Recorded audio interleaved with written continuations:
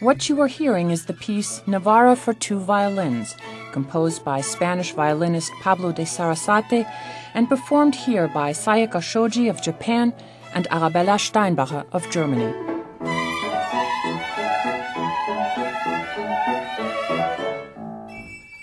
What you are also hearing is the sound produced by two of the most valuable violins ever made, known to the world as Stradivarius after the man who made them.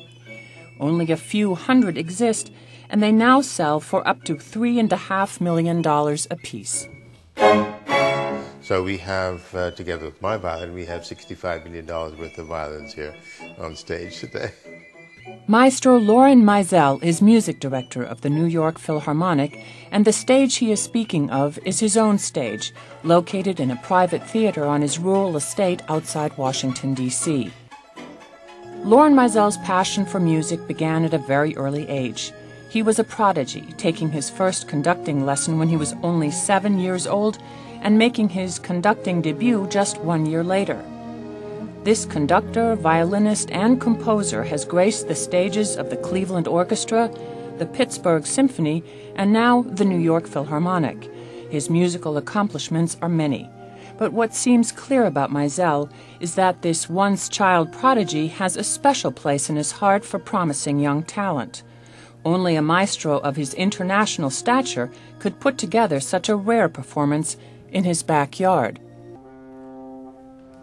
In October, Maestro Maazel staged a benefit concert featuring 12 Stradivarius violins played by 12 master violinists. Among them, the Tokyo String Quartet playing this piece by composer Niccolò Paganini.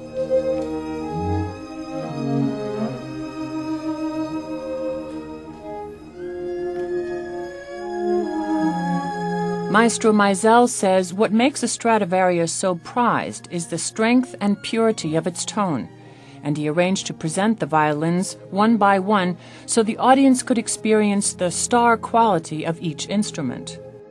We're presenting them in chronological order with the players who will play the instruments. They will come out on stage one at a time, play the instrument for a moment, allow the instrument to make its statement, and then the members of our audience will actually walk past, on stage, will walk past each one of the violins and will not be allowed to touch them, but will be allowed to look at them closely, front and back.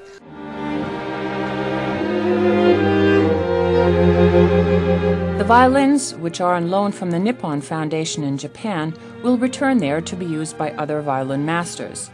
And the proceeds from this very special concert will go to support a youth scholarship program run by the Maazel family's Chateauville Foundation.